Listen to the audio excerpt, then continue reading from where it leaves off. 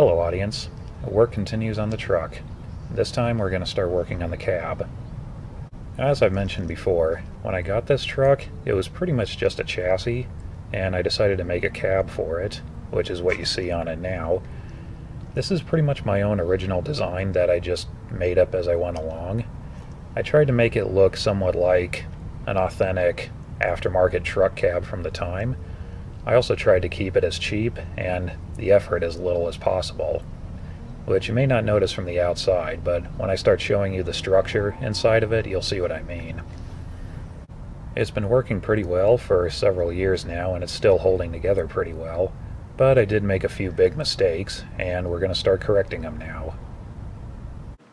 The cowl panel and the windshield frame are 1917 to 22-ish open car, which I used because I had that stuff laying around and I thought it'd be really clever. The panels on the side, obviously I curved them to match.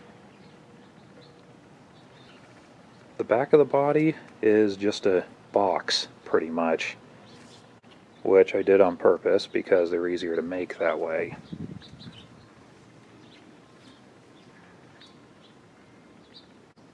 The doors, like the rest of the cab, are just flat. As you can see, it's just a wood frame with steel over it. Now what makes it easy to make is, as you can see, if the panel's flat, I can just take a piece of wood, cut it to length, and assemble it, and that's it. And then just take a piece of sheet metal, just bend the edges over, nail it on, and that's it. I did put some detail in it, because the factory cowl panel has this bead here. I kind of continued the bead all the way to the back and then went around across the bottom, give it some style and make it look like it was kind of machine made. Looking inside, you can start to see just how low budget this was. Any steel in this is pretty much whatever scrap metal I could get for cheap or free. The sills, as you can see inside, these are half of reproduction Model A open car sills that I had left over from a project, and the front of them is just random parts welded together. The cross members, again, is just scrap metal that I got cheap. Same thing with the back. The rest of it is framed in wood. The seat riser, which I made myself, I added these beads in it to look more machine made. And everything is pretty much just flat steel nailed to wood. The biggest problem it has is I just made it too short. I made it this length because I thought it looked good. It looked proportionate to the chassis, which it does, but there's just not enough room for the seats.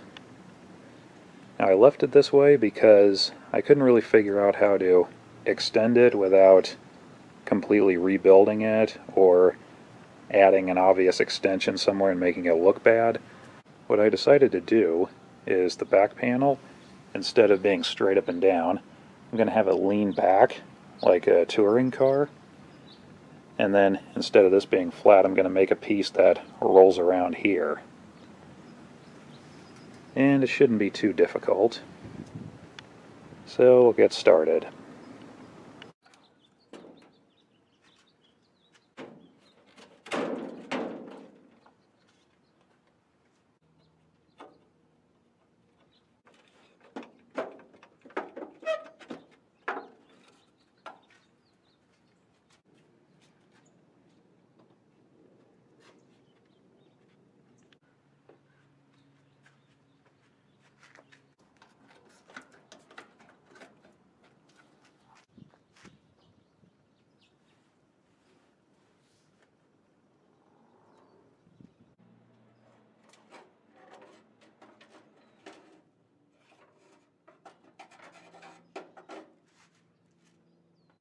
Alright, this is kind of what I had in mind. I don't know if this is enough or needs more or less. I'll worry about that later. The next step is to mock up the seat figure out the measurements that we want to go with. Now before we do that, as you've noticed, I removed the steering column because it was the wrong length. Now to figure out the right seating arrangement, first we need to make sure the steering wheel is in the right place. This is the steering column that was in it. As you can see, it's been modified quite a bit. It's about 2.5 inches shorter than it should be. I did find a better one, as you can see here, or most of one, and I can make a good one out of it, but it needs a little too much work for right now. So for the time being, I'm going to borrow the steering column out of my touring car, because it's good to go.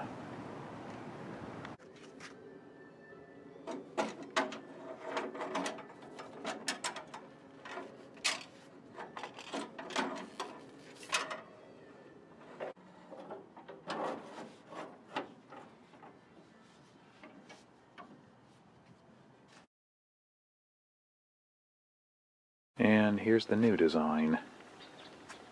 Now, when I put this together originally, I didn't make much of a science of where the seats go, which was a mistake.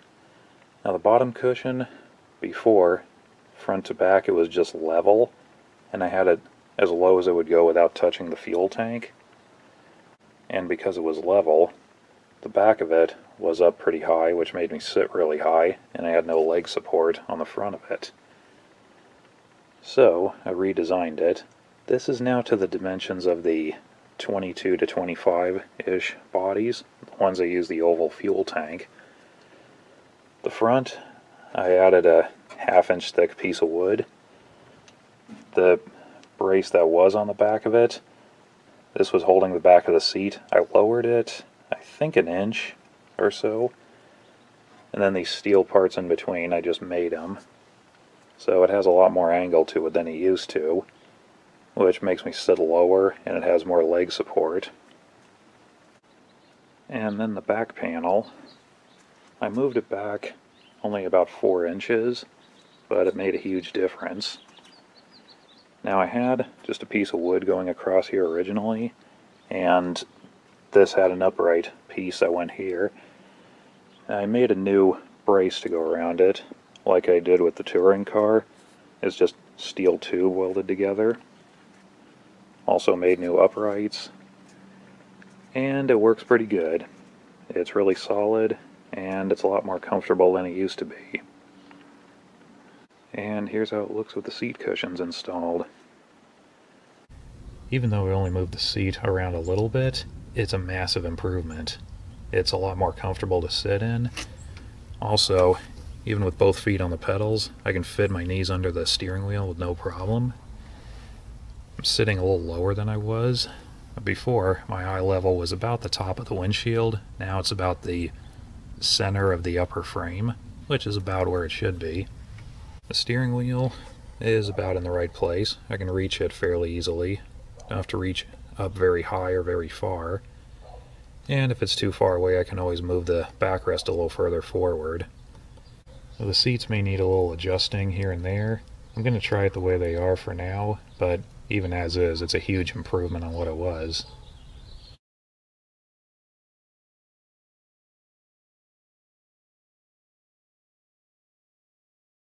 The only thing left to do is finish the outside of the body. I made a new filler panel for the right side. Now I'm going to make one for the left.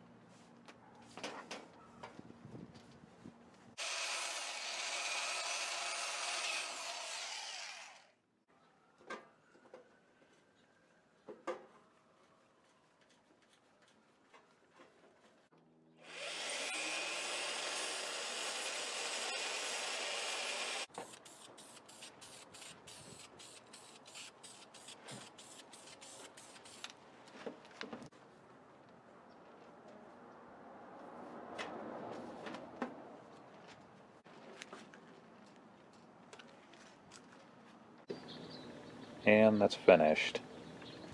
Now I decided to attach it with screws because if I welded it, I'd have to remove the paint. I'd probably heat warp this panel, and then I'd have to dress it off. So this was a lot easier. Doesn't look quite as stylish, looks a little more industrial, but then again it's a truck, so I can get away with that. Next thing to repair is these top brackets. Now I homemade these, and they just bolt onto here, and they were fine when they were new, but after some time the top has put a lot of stress on it, and it's loosened up this whole section here, so it's bending down. Now, on original Ford bodies from this time, like this is a top bracket from one of them, it's got this leg on the bottom of it that goes into the body, and at the time when I put this cab together I didn't know why they did this. I thought this was just an additional brace, but apparently the reason is it keeps them from falling down. So I'm going to take this off, weld a piece on this that goes down, and that should fix it.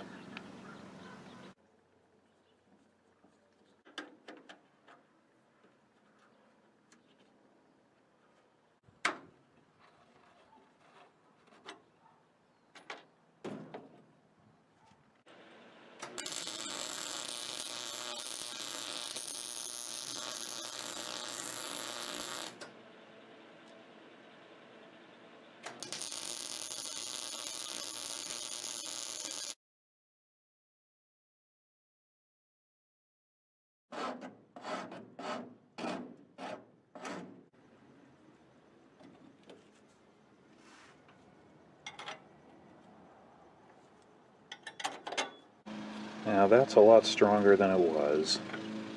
That should work just fine. It's several days later, and as you may have noticed, the cab has been repainted. I was able to get that done surprisingly just after I got it finished. And I'm currently working on reassembling it. There's still a lot that needs to be done on this truck. I don't know what I'm going to do on it next, if anything, but I did make a lot of progress on it. So anyway, that's it for this video. Thank you for watching, and we'll see you next time.